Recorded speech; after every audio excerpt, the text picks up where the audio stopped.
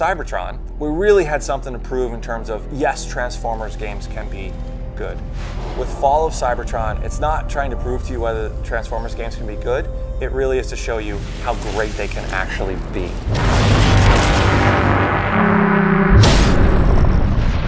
I think in War for Cybertron we had a lot of characters to choose from, but gameplay variety wasn't that meaningful. You know, maybe one guy was slightly faster. In Fall of Cybertron, we've topped that on its head. So we really have pushed every aspect of the game to be super tight, really clean, and incredibly well balanced. Your gameplay experience can change dramatically. With some of the flying missions, you're able to fly around and get the drop on the enemy from above. How you use that as a viable tactic.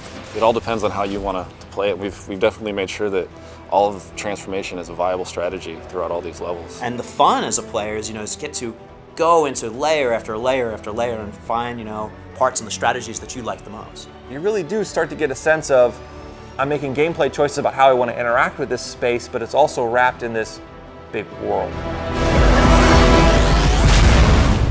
Everybody loves playing as Optimus Prime. No one leaves without my permission. I wasn't asking. Leader of the Autobots, he's arguably one of the most powerful Transformers that's ever been created. Leave now. All that boils down to, when you take control of Optimus, you are going to feel super powerful. He is the leader of the Autobots for a reason, and we've designed the game to make you feel that way. Combaticons, combine into Bruticus! When the Combaticons combine into Bruticus, 5 full-size Transformers form into one towering Colossus. He changes the whole tempo of the battle and the epicness of the battle in itself. As he's starting to stomp around, it just changes the rules.